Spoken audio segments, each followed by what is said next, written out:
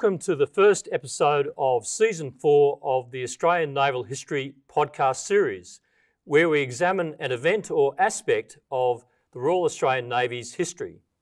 The series is produced by the Naval Studies Group at the University of New South Wales campus at the Australian Defence Force Academy in Canberra. The Naval Studies Group is supported in this series by the Royal Australian Navy, the Australian Naval Institute, the Naval Historical Society of Australia and the Submarine Institute of Australia.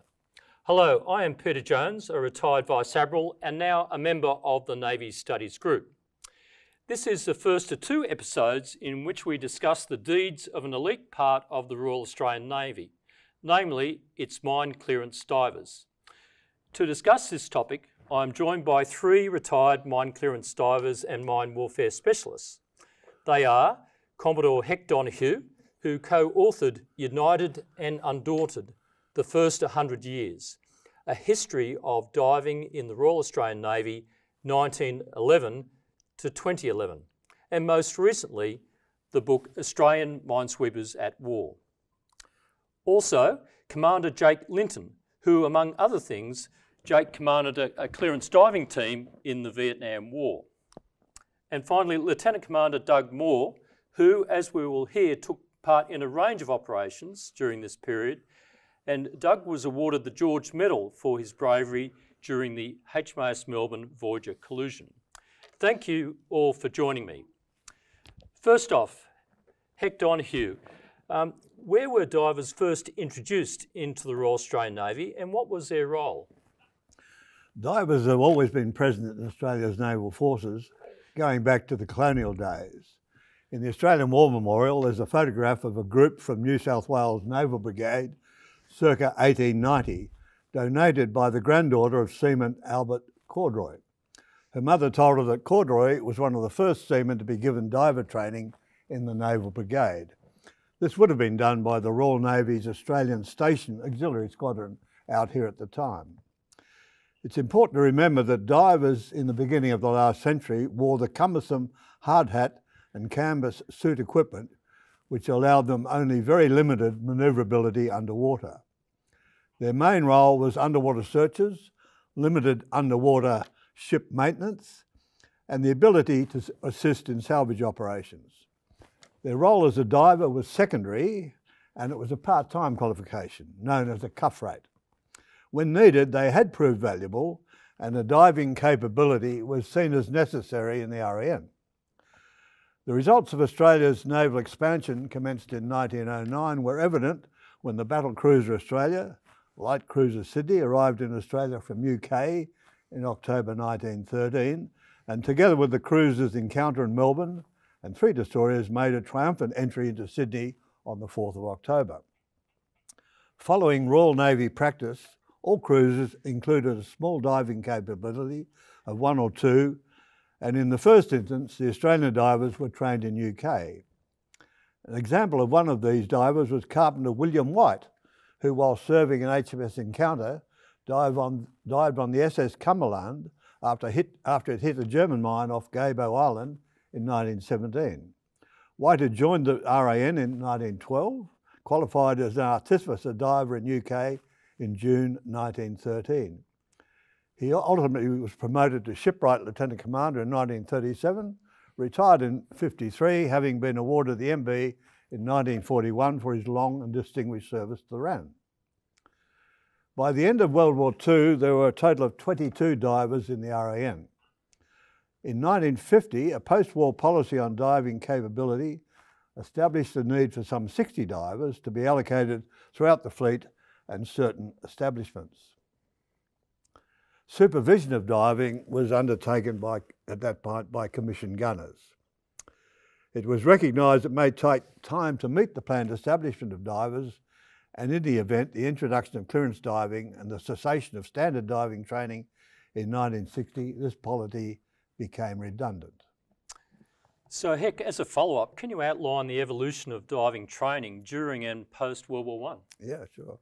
Again, following RN practice, responsibility for diving was vested in the gunnery branch, and when it was decided to establish diving training in Australia, Williamstown Naval Depot in Victoria, also known as HMAS Cerberus, became the centre for training.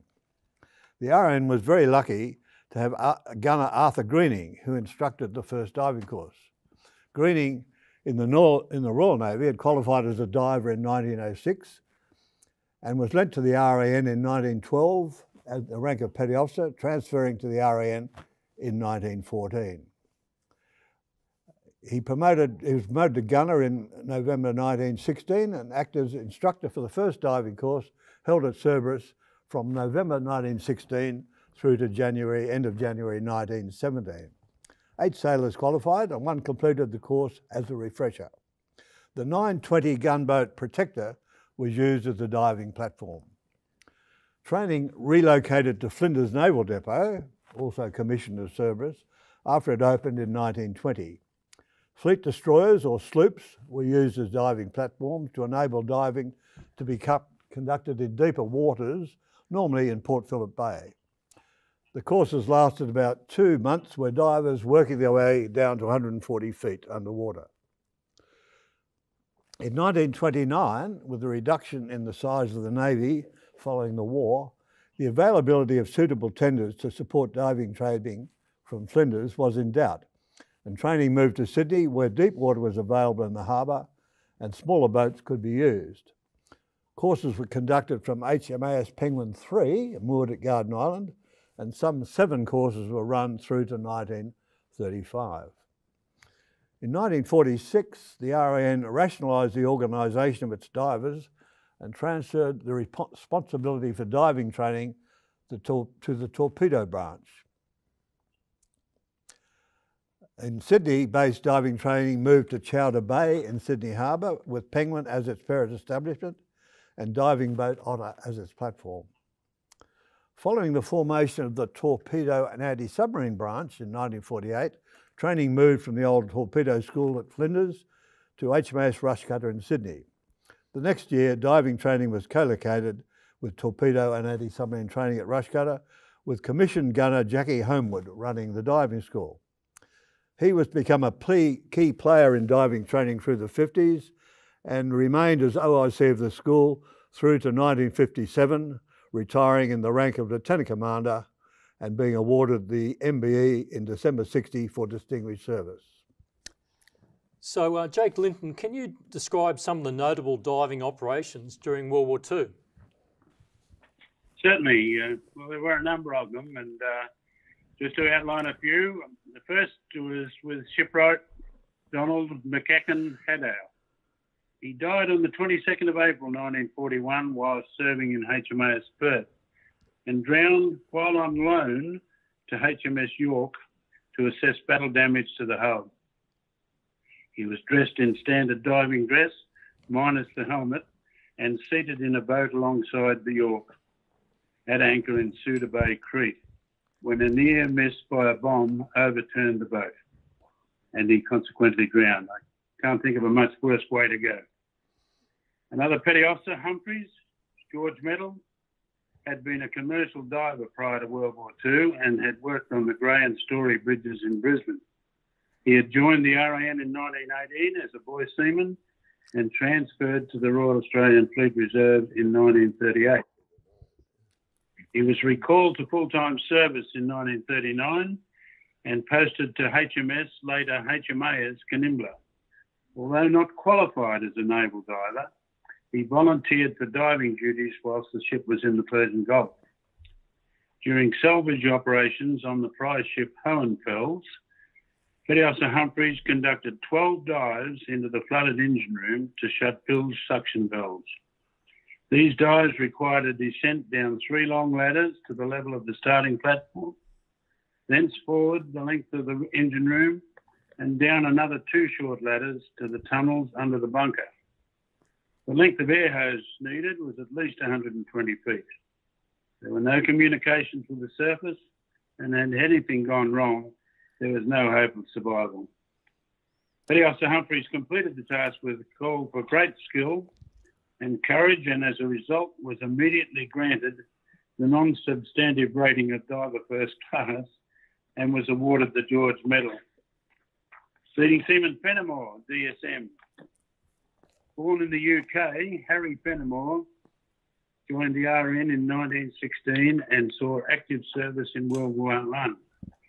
He was lent to the RAN in 1920 and transferred in 1930, having qualified as a diver in 1925.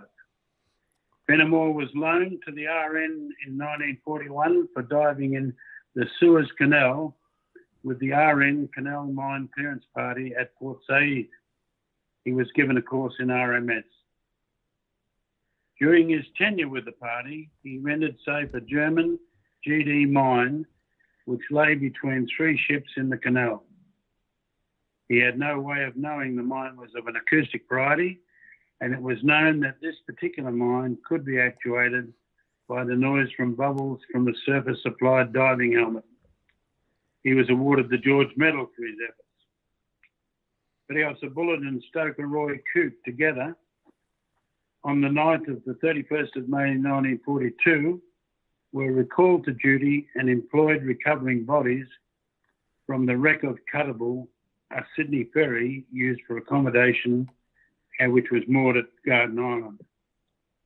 During the operation, they were called away to investigate the possible discovery of one of the Japanese submarines that had been responsible for the sinking of Cuttable. The first midget submarine, 21, was found with its propeller still turning in Taylor Bay, Sydney Harbour, and the second, midget 14, entangled by its propeller in the boom net which enclosed Sydney Harbour. And last but not least, Chief Petty Officer Shipwright W. Johnston was an artificer diver, granted a leave of absence without pay, I'm at that, from RAN active service from October 1940 to January 1942. This is to assist his brother John Johnston in the recovery of gold bullion from the wreck of SS Niagara, which sank off the east coast of New Zealand after hitting a mine. On successful completion of the task, he was promoted sub-lieutenant and returned to active service. And the trials and tribulations of the task are well documented in the book Gold from the Sea by James Taylor. Thank you. Thanks, Jake. Hec Donohue, can you outline how clearance diving in the REN actually began? Well, towards the end of the war, the Royal Navy established port clearance parties, or P parties, which followed the invasion into Europe and cleared the ports and harbours. They were disbanded in late 1945, but one P party remained, based at HMS Vernon, to deal with residual suspected unexploded ordnance around the UK coast. And in 1948, the Royal Navy determined that P party divers would henceforth be known as clearance divers.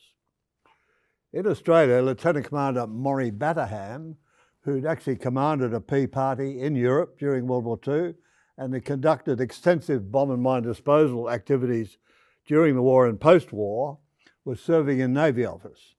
And he initiated the requirement to establish a similar organisation in the REN. He raised the proposal in January 1951. He was supported by the naval staff, who were responsible for policy issues, and it was approved by the first naval member, Vice Admiral Sir John Collins, on the 2nd of February 1951. Arising from this, it was agreed that Batterham would be sent to UK in early 1951 to learn the latest developments in the clearance diving field. In preparation for Batterham's report, Navy Office promulgated a confidential Commonwealth Navy order on the 21st of June 1951, advising that the specialist qualification of clearance diver was hereby introduced into the RAN. Of interest, the initial staff work and subsequent policy direction was done by a Lieutenant Commander Tony Sinnott, then Director of Training and Staff Requirements, and later Admiral and Chief of Naval Staff in the late 70s and Chief of Defence Force in the early 80s. Other players involved in the decision were the Director of Manning, Captain Harrington, later Vice Admiral and Chief of Naval Staff in the early 60s. He agreed personnel could be provided, but wisely suggested to wait until the necessary equipment was available.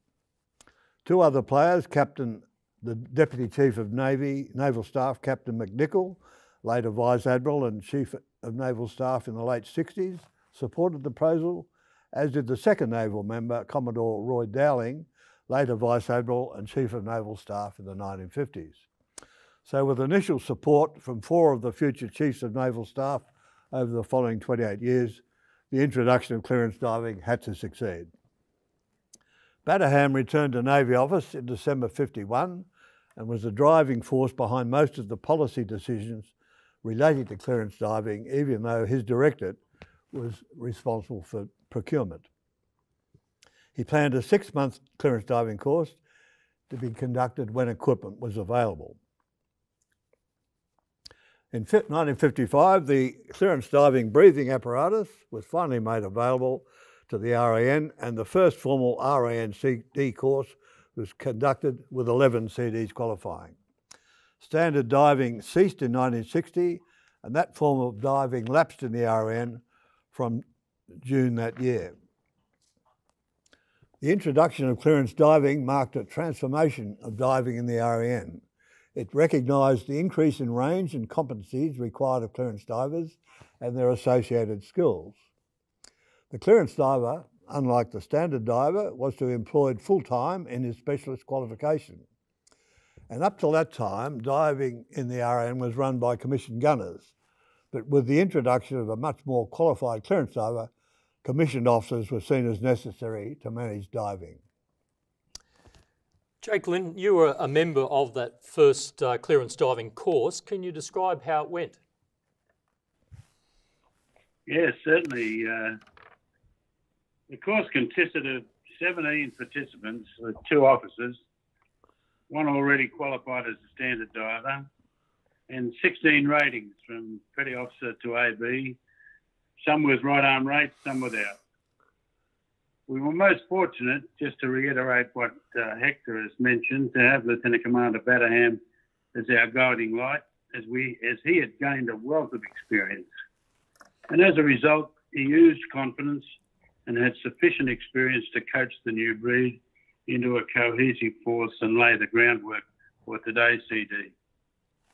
We formed at HMAS Rushcutter and were immediately dispatched by the standard divers to a concrete ammunition lighter, which had been modified as accommodation, store and workshop and diving platform, and moored off the western side of Clark Island in Sydney Harbour. Our instructor, or more aptly described as our supervisor, was a TAS gunner who had qualified as a diver in the UK. My memory of the course is of long days without much direction, other than to get as much time underwater as possible, walking the seabed and compass swimming. The equipment was new to all, including our supervisor, and we learnt the vagaries of its use and maintenance by reading the RN instructional manual. The main equipment was a self-contained rebreather that could be configured for oxygen or mixed gas diving, was non-magnetic to enable its use in mine identification and disposal. The second set was a variation of the standard diving dress, manufactured from non-magnetic materials, and was also self-contained. After some months on pure diving training, we transferred to the School of Military Engineering at Casula on the outskirts of Liverpool, New South Wales, for demolition and bomb and mine disposal training. This was conducted by 2 Army warrant officers and took the form of World War II methods. And on completion of our training, 11 survived and most of us were posted to sea. Thank you. Doug Moore, can you describe how the clearance diving branch and the diving teams developed post the 1950s? Yes, during the 50s and 60s, the branch was consolidating. The first course they basically got to know how they would do the equipment, and then from there on, each other course developed new techniques and carried out more training or difficult training. There was a gradual increase in numbers. I qualified clearance diver in 1957, and at the time, the branch was only about 30 strong.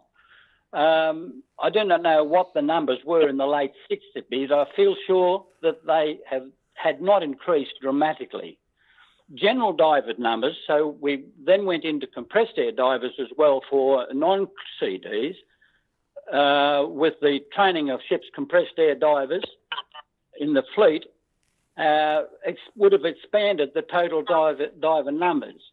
And then the numbers would have become impressive. All ships have a diving team, which should have included one or more CDs, clearance diver, as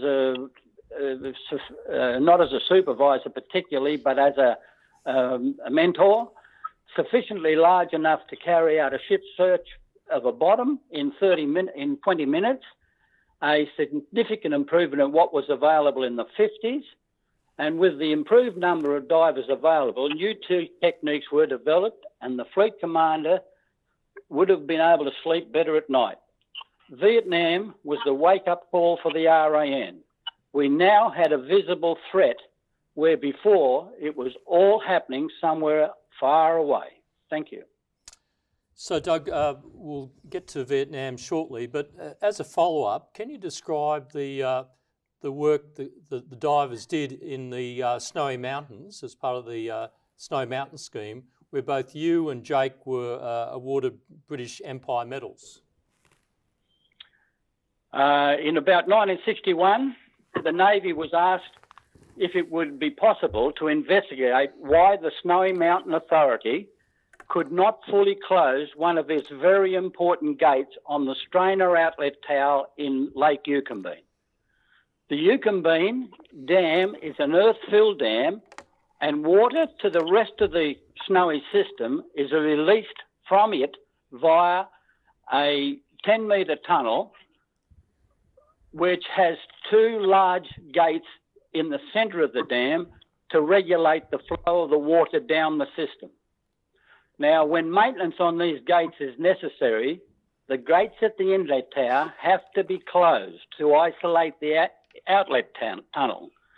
The gates at the tower are correctly called stop logs. They're not a gate, they're just a system of 1 foot square beams, 10 feet long. I'm using old figures, that's what happened then, with a brass and rubber seal, and they're stacked 10 at a time to make half a gate, and there are two gates. These stop logs are lowered one at a time down one of the two slots in the concrete to the bottom of the 220-foot tower, and they are waterproof gates. The stop logs are raised and lowered into the slot position by a steel grab. Apparently, the problem was that when the stop logs were in position, there was still a flow of water 2 foot or more deep in the tunnel. Various solutions were employed by the Snowy Mountains Authority to try and, they used ad hoc methods to try and stop these leaks. They couldn't stop them. But then when they tried to get the stop logs back up, they couldn't pick them up. The grab wouldn't pick them up. Now, in 1961, diving on helium was in its infancy. We didn't have it. And there was little, if any, available to anybody in the world. Now, for very good reasons, the maximum safe depth for diving on air had been set at 240 feet, 70 metres. The depth the SMA were looking at was 90 metres. So we were going to be 20 metres deeper than what the safe depth for the air was. And at the same time, the deepest dive in the world at that time was by a bloke called George Wookey of New Zealand in UK to 300 feet, which is 100 metres.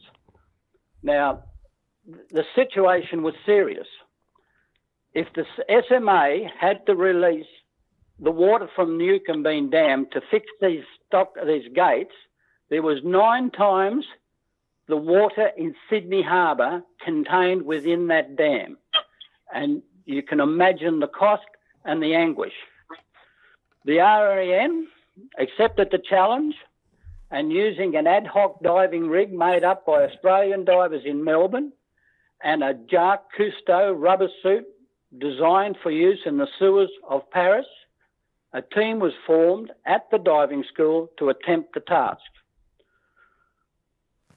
Some members of the team during the task had minor diving and domestic problems. These were replaced with new divers, and the task was completed just as the snow started to fall. The problems faced by were decompression sickness, the bends, nitrogen narcosis, ruptures of the deep, high levels of carbon dioxide poisoning, cold, forced absence of alcohol and aerated drinks for 3 to 4 months, among other minor things. A dive at the bottom was played out as follows: 20 minutes to get into the rig, 3 minutes to plunge to the bottom, 17 minutes working time on the bottom trying to find the problem, and 90 minutes decompression, 90 minutes plus actually, decompression, with 5 minutes to get out of the rig and get ready to attend the next diver. The total cost of the RAN, 5 cents a minute diving pay and 3 British Empire medals. Thank you. Thanks very much, Doug. Hec Donohue, can you explain the envisaged missions of the RAN clearance diving teams during the Cold War? Yes, certainly. Following the Royal Navy lead, clearance divers were seen as shallow water mine countermeasures operators, where they could both search for mines and ultimately dispose of them. From the RAN perspective, although the capability was endorsed at the highest level, the initial employment of clearance divers was very much left to themselves.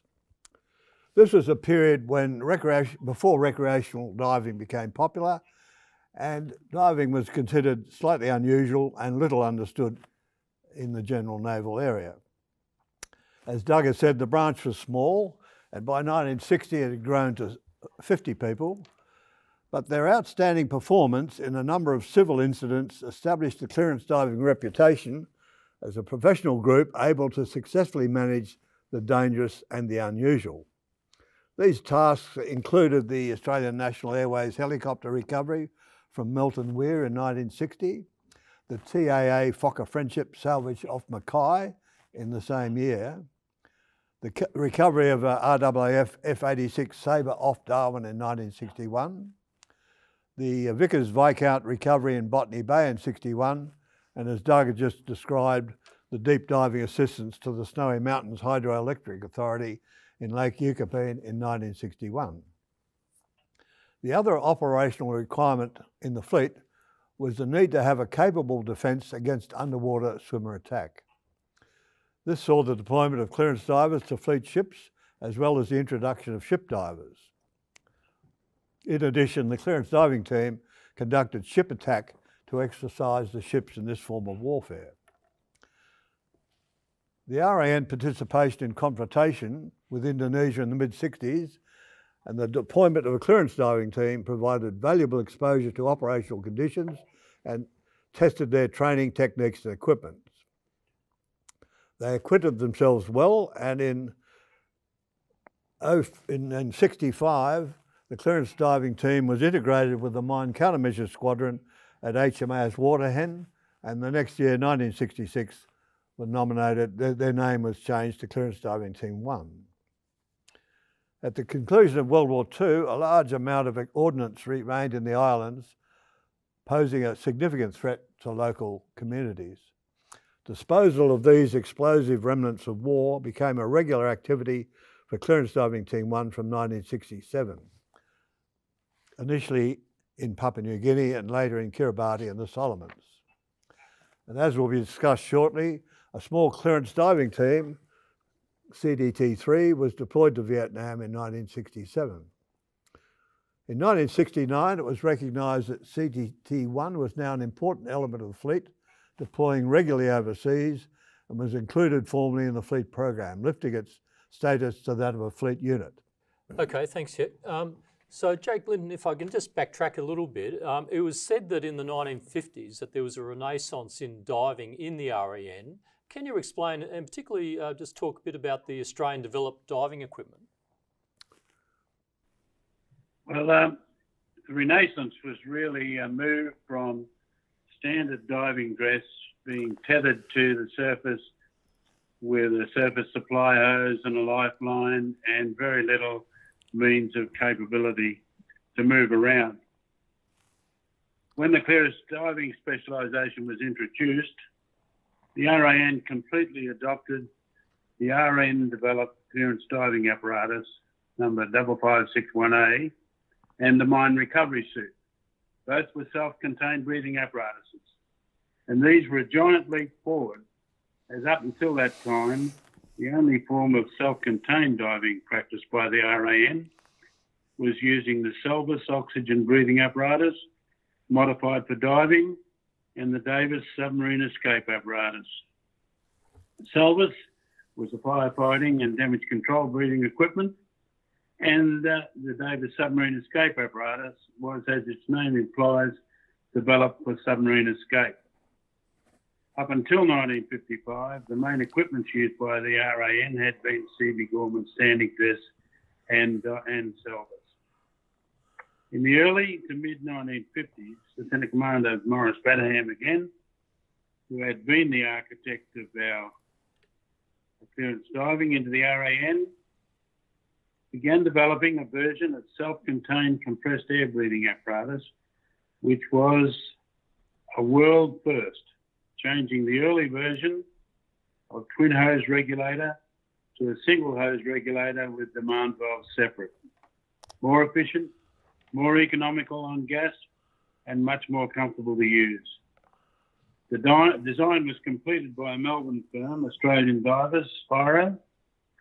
The unit was designated as a compressed air breathing apparatus, or CABA, and it could be used in the single or twin cylinder configuration. It was completely adopted by the RAN.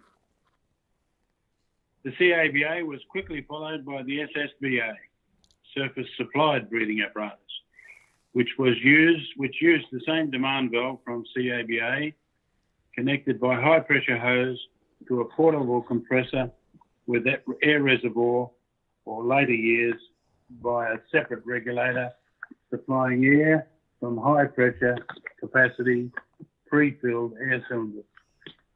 All these equipments have since been superseded by upgraded versions and newer developments, and you would not recognise them today, but mostly what is used in the RAN today has been sourced from overseas suppliers.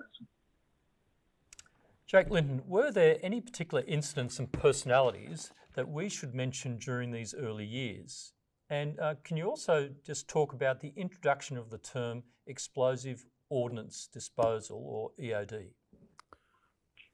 Well, yes, certainly. There's personalities first, I think.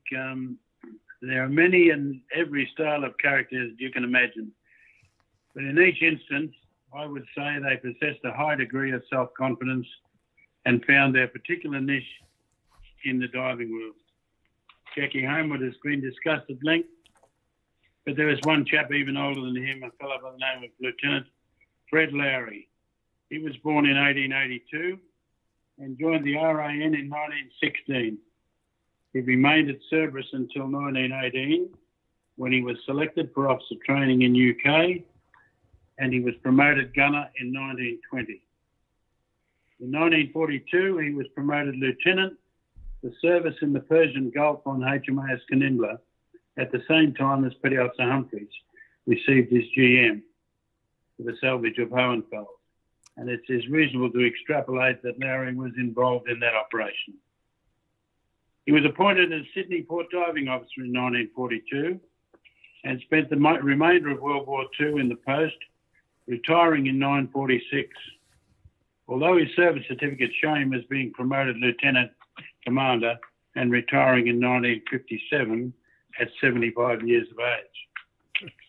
Fred must have been involved in the finding and recovery of the midget submarines, also depth charges that were laid in Sydney Harbour, and anything that had to do with diving within Sydney Harbour during World War II. Lieutenant Commander Badham has been well and truly covered up to date. so I won't go into him again, other than to say he was awarded the OBE for courage and devotion to duty. He was loaned to the RN, the 6-month service and training in 1951, returned to Australia, and was the key player in the introduction of the RAN clearance diving branch. He retired in 1966 as a commander and continued a diving career in the commercial world. Another chap of note, Lieutenant Commander Ronald Mervyn Titcomb, MBE. Ron Titcomb, nicknamed Breastbrush for various reasons, was one of the founding members of the RAN CD branch and qualified as a CDO during the first course in 1955. He was born in 1930 and joined the RANR as a midshipman in 1948. He was promoted sub-lieutenant in 52, lieutenant in 54, and was commissioned as a lieutenant in the PNF in 1955. He had served in the Merchant Marine prior to joining the RAN. Titcomb qualified as a standard diver in 1953. In 1960, whilst on exchange duty with the RAN, he was appointed OIC of the RN clearance diving team, attached to the RN underwater detection establishment, and on completion of a TAS officer's course at HMAS Linton. He was awarded the MBE when his team recovered a crashed helicopter from 170 feet of water, the first operational use of clearance divers, albeit RN, to that depth. Returning to Australia, he was promoted Lieutenant Commander in 62. During the early years of the RANCD branch, Titcomb was in Navy office and played an important role in the development of the branch. He then retired to pursue a very successful career in the commercial diving world and oil industry. And they roll on. Chief Petty Officer CD Leo Robert or Sandy Brennan. No record of characters in the RANCD branch would be complete without mention of Sandy Brennan. Sandy joined the RAN in 46 after a stint in the RAAF. He then qualified diver third class in 52, second class in 54, before converting to clearance diver late in 55. Sandy's claim to fame was not for any particular event or operation, but rather his manner. At every stage of his career, he stood out amongst his peers. Nothing was too much trouble, whether it was the task at hand or assisting a contemporary. He was seen as a role model by many, not only within the diving world, but also across the naval experience, and was known as Sandy by Admiral and ordinary seamen alike. Though sparsely educated, his efforts took him through the ranks to Chief Petty Officer, and his achievements were admired by all. Sandy always led by example, and his efforts in no small way helped to produce the high degree of esteem and camaraderie the CD branch enjoys today. Another ex-standard diver, Chief Petty Officer CD Raymond Campbell or Dixie Ford, BEM. As an aside, Dixie's son, Warrant Officer CD Ford, and grandson, Petty Officer CD Andrew Campbell, followed him into the Navy and the CD branch, and a granddaughter, Chief Petty Officer Underwater Medicine, Victoria Brading, into the underwater medicine specialisation. Dixie joined the Navy in 1945 and initially joined the gunnery branch. But diving called and he quickly moved through firstly the standard diving qualification, then Diver C to the clearance diving branch. He was the first RAN sailor to qualify clearance diver first class.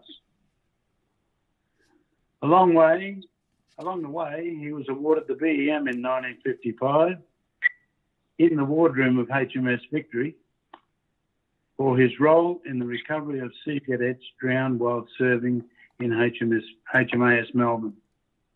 He was held in great esteem by all his contemporaries and helped establish explosive ordnance disposal training within the Navy.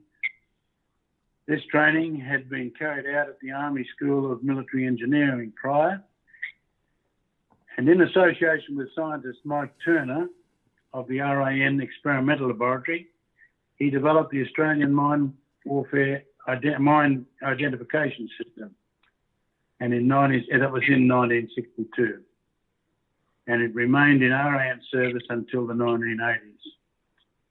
Like Sandy, Dixie was a role model within the diving community, and he laid the foundation of respect and acknowledged professionalism and EOD and IED experience that RAN CDs enjoy today.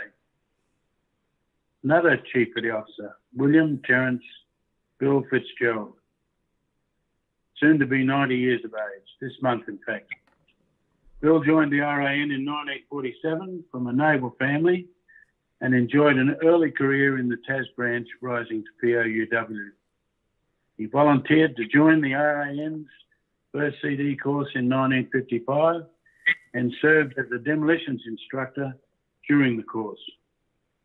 Apart from a stint on board HMAS Melbourne, he served the majority of his remaining time in the service involved in the diving school, retiring in 1966.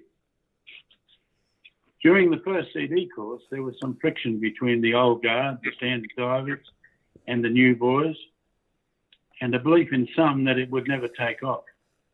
Bill was a man of strong character and served as a buffer between the new chums and the old guard. He also assumed the role of sea daddy to the younger members of the course and has maintained that role to successive generations of the branch. He is held in great esteem by members of the branch, past and present, and continues to play a role at graduation ceremonies in the 64 years of its existence. I would doubt that there is any CD in the branch who has not experienced his influence. I could go on and add name after name to this list of CDs. They've held many positions in the RAN, up to and including the Fleet Commander and the Chief of Naval Staff. Thank you. The term EOD was born of sending two clearance diving officers, Clem Littleton and Ross Blue, for EOD training at the USN EOD School, Indian Head in Maryland, USA, during the 1960s. Their experience, followed by a complete revamp of our training, that bomb and mine disposal in the past, and the introduction of an EOD segment to the CD course. Thank you. Okay, thanks, Jake. Doug Moore, the training of clearance divers is renowned as being particularly arduous. Can you explain what it involved in the early years and how it evolved from those first couple of courses? The training of the CDs has evolved with the threat.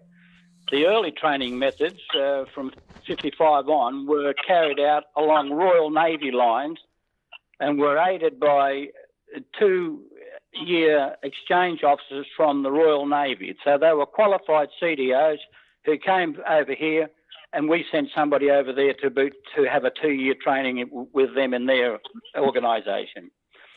Training initially focused on fitness and getting familiarised with all the known forms of equipment, plus the use of searches using World War II methods. During the 60s, a move away from the RN methods came with updated searches and equipment, and threats changed and the new ideas were examined. The RAN CD branch became of age.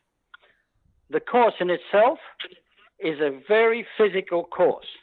It is designed to test the mettle of the person doing the course, how he will fit in with the team. It is no good training somebody who is an individual.